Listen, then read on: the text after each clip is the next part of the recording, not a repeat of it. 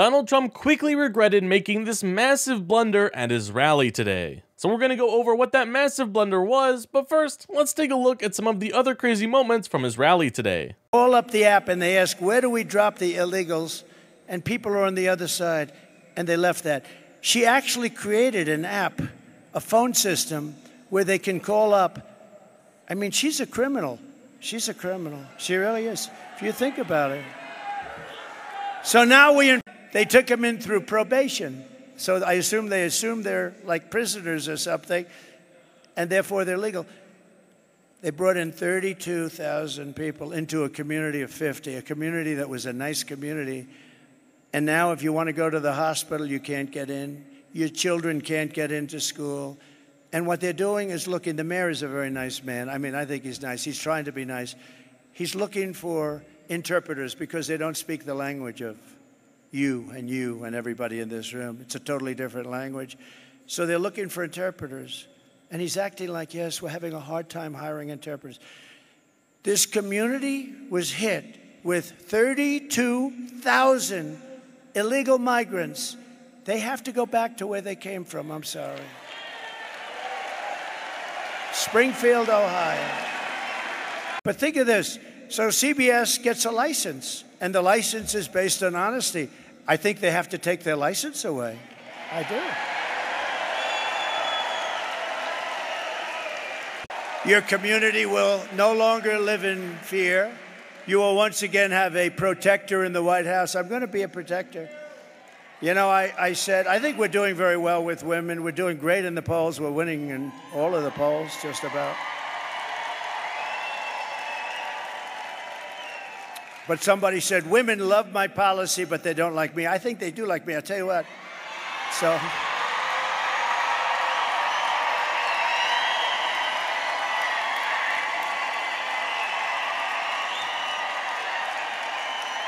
So they said, and I said a week ago, I said, I think women like me because I will be your protector, and I protected you for 4 years. We had no wars.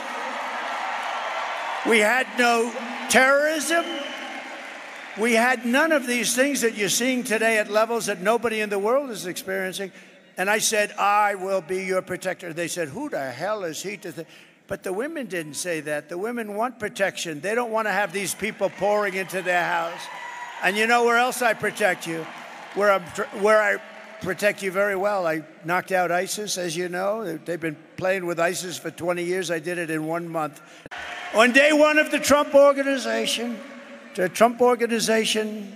when I founded it, it was nice, but now it's great. But I want to get back to the Trump administration because the Trump administration is going to do things like has really never been done. We're going to clean this thing out.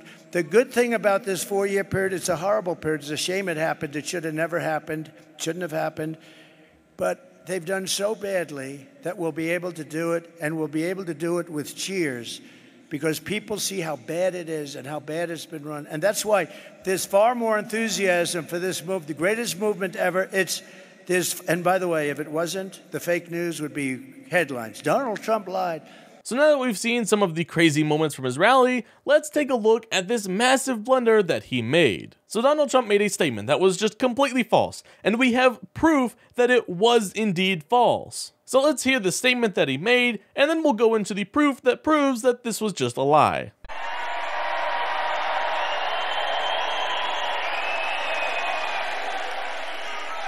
Who has no clue what the hell is going on, I have to tell you. Did you see where she did a town hall yesterday and she used a teleprompter? I never saw a town. You don't use teleprompters. We don't use teleprompters, period, pretty much. You don't use them for town halls.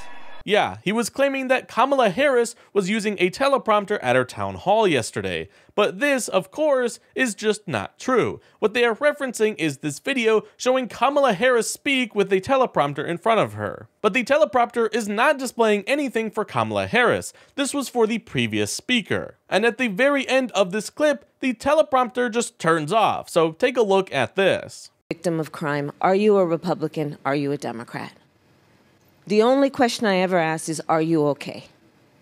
And sadly, we have seen over the last 2 weeks since Hurricane Helene. Now, some Trump supporters may try to argue that, oh, it's too blurry to tell what's on there, and oh, how can we trust that this was from the previous speaker? Well, it turns out that the speaker himself confirmed that this was the prompter that he used for his own speech. He said on Twitter, quote, "The prompter displayed my introduction in Spanish, and then it switched to a timer. Any claim to the contrary is simply untrue." So yeah, Donald Trump was caught lying once again and acting like Kamala Harris can't use a teleprompter for some reason. And it's just so embarrassing how close this race is right now. Like, how can anyone see Donald Trump and think that he is an intelligent man fit for office? If we don't want people who love Trump deciding who will run this country, then we all need to get out and vote this November.